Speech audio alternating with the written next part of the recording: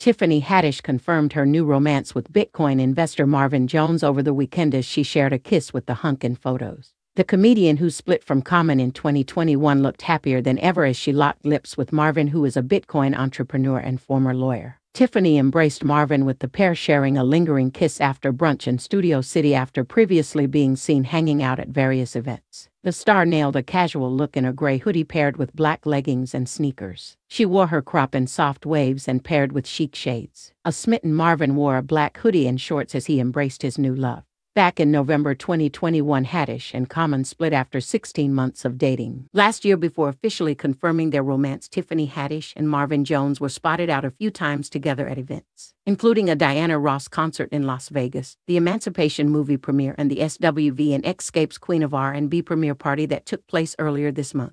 Tiffany has taken Marvin with her to movie premieres and other celebrity events. She's also introduced him to many of her celebrity friends, and Marvin reportedly used that opportunity to pitch his crypto ideas. In addition to being a Bitcoin investor, Marvin is a fitness enthusiast. He has a nice body. He has a particularly loose wrist, which helps him when he hits those balls.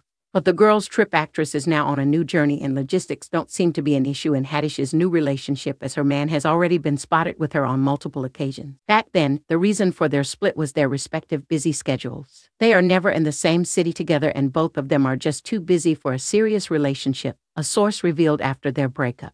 Shortly after the breakup, Common made comments about the split which Haddish wasn't happy with. In an interview, Haddish expressed that she was disappointed with Common's comments on the split as they didn't align with what they discussed in private.